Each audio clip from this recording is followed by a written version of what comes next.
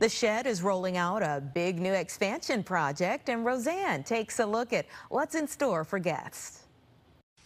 There's excitement at the Shed Aquarium today as they announce a $500 million transformation. They're calling it the Centennial Commitment.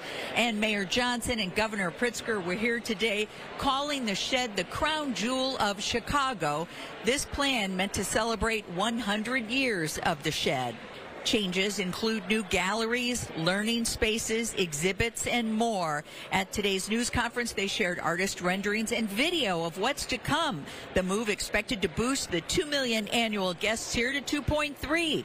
The changes will be rolled out over the next few years and all within the existing footprint. We are architecturally restoring 7 massive windows currently blocked by gift shop displays. This area will be the new home for the sunlit Lakeside Learning Studio space. Coupled with a suite of new education programs, we're going to dramatically increase the number of students we can see.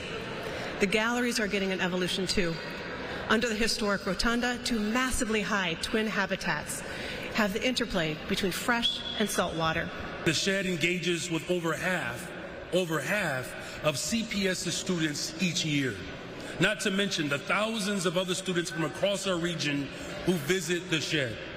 For all of these reasons and more, we treasure the Shed Aquarium.